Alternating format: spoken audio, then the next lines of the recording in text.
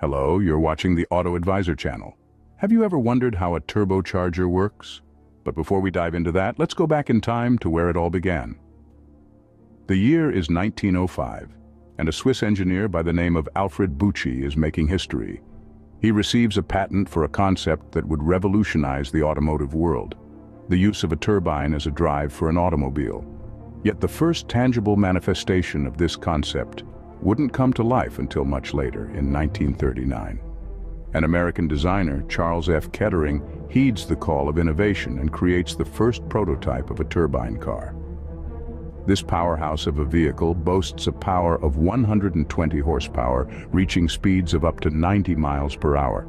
As the 1950s roll around, this technology begins to catch the eyes of major automakers. Chrysler, Rover, Fiat, and Renault, these giants in the industry, saw potential in the turbine car and conducted various experiments and tests. However, their aspirations for commercial success were met with challenges. The high cost of these vehicles, the difficulty in maintaining them, and their high fuel consumption proved to be significant hurdles that they couldn't quite overcome.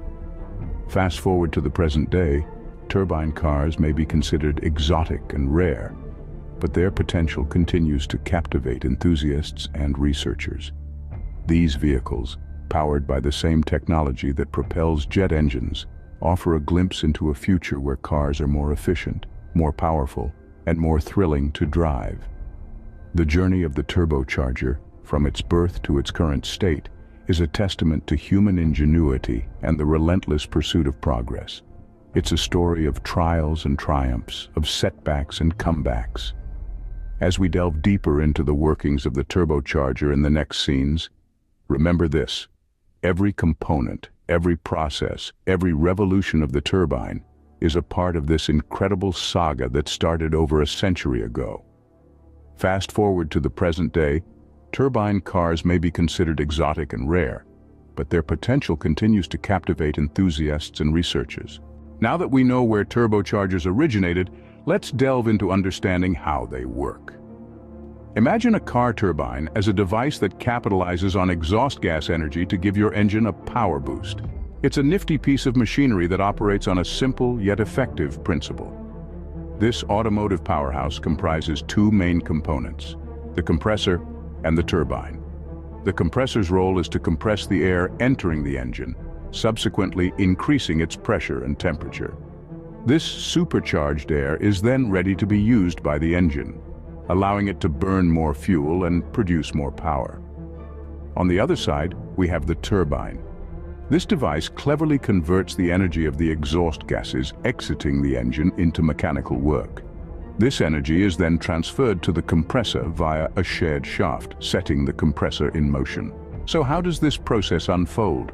Let's break it down into four distinct phases: intake, compression, expansion, and exhaust. During the intake phase, air is sucked into the compressor inlet via an air filter. This filtered air is then compressed in the second phase. The compressor's vanes give the air a rotational motion, thereby increasing its pressure. Next, we move on to the expansion phase. Here, the exhaust gases from the engine are introduced into the turbine inlet. As these gases expand, they transfer their energy to the turbine blades, setting the turbine in motion. Finally, in the exhaust phase, the now depleted exhaust gases exit the turbine. They are then released into the atmosphere through the vehicle's exhaust pipe, completing the cycle and making way for the next batch of air and exhaust gases. This intricate process enables the turbine to increase engine power by enhancing the degree of air filling in the cylinders and reducing the resistance of the exhaust system. Essentially, the turbine increases engine power by enhancing the degree of air filling in the cylinders and reducing the resistance of the exhaust system. Knowing how a turbocharger works is important, but equally crucial is recognizing when it's not functioning properly. So, let's delve into the telltale signs of a malfunctioning turbocharger. Firstly, you might notice reduced power and vehicle dynamics. This can be a clear indication that your turbocharger isn't delivering the boost it should. Similarly, if your engine isn't picking up speed as promptly as it usually does, it's another red flag. Next, pay attention to what you hear. Unusual sounds, particularly at idle speed, can be symptomatic of a turbocharger on the fritz. If your vehicle's speed fluctuates jerkily, this can also be a sign of trouble. These symptoms can be subtle, so it's important to stay vigilant. Changes in exhaust gas color can also signal a malfunction. If the exhaust gases turn black, blue, or even bluish, it's likely due to oil in them, another sign your turbocharger might be failing. Unpleasant odors of burning in the passenger compartment and frequent overheating of the power unit are not to be ignored either. Lastly, if you've noticed an increase in fuel and oil consumption, it could very well be a malfunctioning turbocharger causing it. Being aware of these signs can help you detect a malfunctioning turbocharger early and prevent further engine damage. The next logical question to ask is, why do turbochargers break down? Turbochargers, just like any other mechanical components, are not immune to malfunction, and there are several factors that can lead to their demise. Firstly, overheating is a common culprit. If the engine is consistently running at high revs without adequate cooling, the engine oil can overheat, which can, in turn, lead to turbocharger failure. It's like trying to run a marathon in scorching heat without taking a sip of water. Secondly, the quality of lubricant also plays a significant role. Lower quality lubricants can lead to the formation of carbon deposits in the turbocharger. These solid particles can easily wreak havoc on the bearings, leading to failure. It's like trying to slide down a sandpaper slide without any padding. Thirdly, let's talk about fuel. Low-quality diesel and gasoline can cause the formation of heavy carbon deposits, which reduces the efficiency of the engine. It's like trying to light a fire with wet wood. It just doesn't work as well. And lastly, we can't overlook mechanical damage. This is often caused by contaminants, predominantly dirt and dust, which can enter the turbocharger from the intake manifold.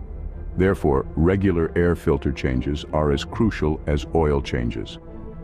To prolong the life of your turbocharger, it's important to avoid overheating, use high-quality lubricant and fuel, and regularly change the air filter. It's all about prevention, care, and maintenance. In the world of car enthusiasts, it's a common misconception that turbochargers significantly increase fuel consumption. After all, it seems logical. More power, more fuel consumption, right?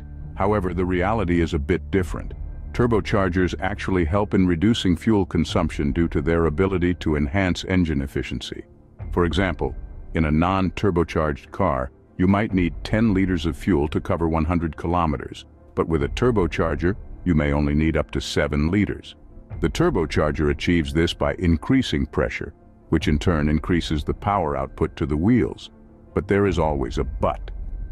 In case of a turbocharger malfunction, the engine system can fail, leading to increased fuel consumption. Imagine trying to climb a steep hill or drive at high speeds on the highway with a faulty turbocharger. The result? A significant increase in fuel consumption. This happens because during rapid accelerations, some of the fuel can end up in the exhaust pipe, causing wastage. So, is it good or bad to have a turbocharger in your car?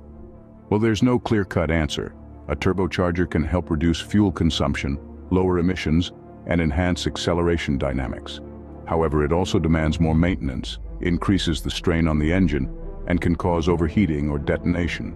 Plus, there's the issue of turbo lag, a delay in power delivery and turbo kick. A sudden surge in power, both of which can affect driving comfort. In the end, it's all about how you maintain your turbocharger and your driving style. It's like maintaining a delicate balance between power and efficiency, speed and fuel consumption. And remember, in the automobile world, there's no such thing as a free lunch.